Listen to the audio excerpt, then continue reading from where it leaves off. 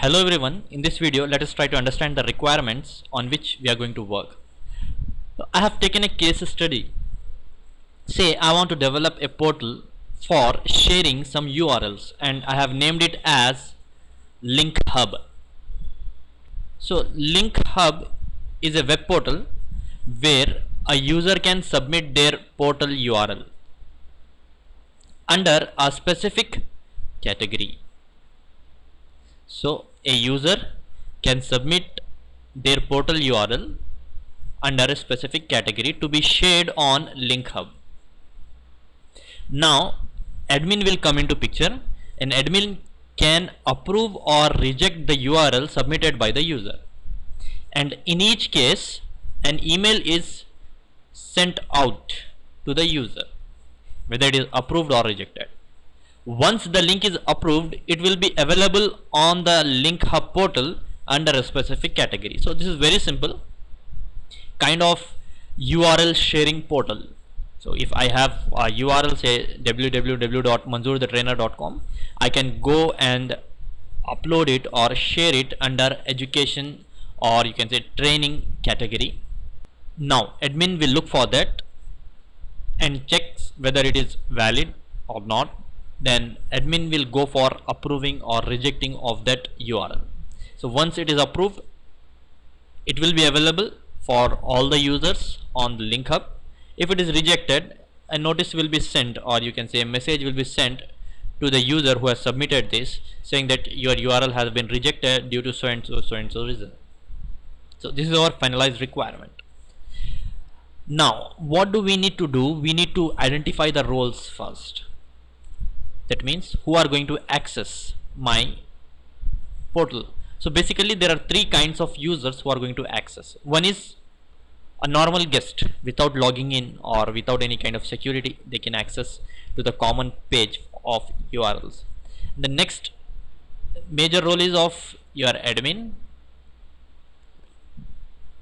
and user.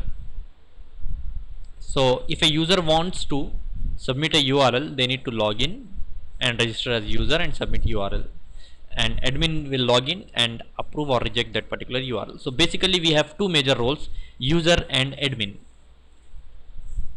So two roles I have, that is user. Now what a user can do, user can browse the URLs. So user can browse the existing URLs, user can register and can submit a URL. Next, admin can create, read, update, delete categories and can view all the users who registered and can approve or reject URLs. So these are the major things that an admin can do as per our requirement. Admin can, if you want, admin can also create, read, update, delete categories. Admin can create, read, update, delete URLs, whatever you want, but as per my requirement, this is what I want. So we have defined two roles, that is user and admin. So user can perform these tasks, admin can perform these tasks. So roles and responsibilities has been defined. Next, identifying the objects. Now what are the objects from this? If we observe carefully, we can identify the objects. First object is definitely a user, category, then URL. So we defined these three kinds of objects. Now you might be thinking, how about admin? See, user means admin or a normal user, category and URL. Now we need to identify the relationship between objects. Now let us see category and URL. Now basic rule of identifying the relationship is, I go for looking in this way, 1 to n.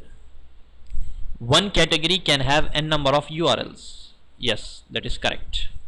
One category can have n number of URLs. Now one URL, can one URL belongs to n number of categories? No, this is not a valid. So if this is not a valid, there is no question of end to end. So here we get one to many relationship. Next, user and URL. One user can submit n number of URLs. Now in reverse case, one URL can be submitted by n number of users. No, one URL cannot be submitted by n number of users. End to end, no question. So one to many relationship. Let us see what are the objects that we found: user, category, and URL.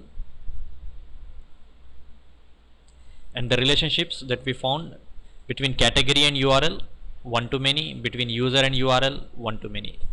Now why am I not making relationship between user and category? This is meaningless, because if user submits a URL, that URL will belong to a certain category, so indirectly there will be a relationship between user and category. So here we get three objects and two relationships. Now using these three objects and two relationships, I need to design database. Now how to design database, we will see that in our next video. Thank you very much.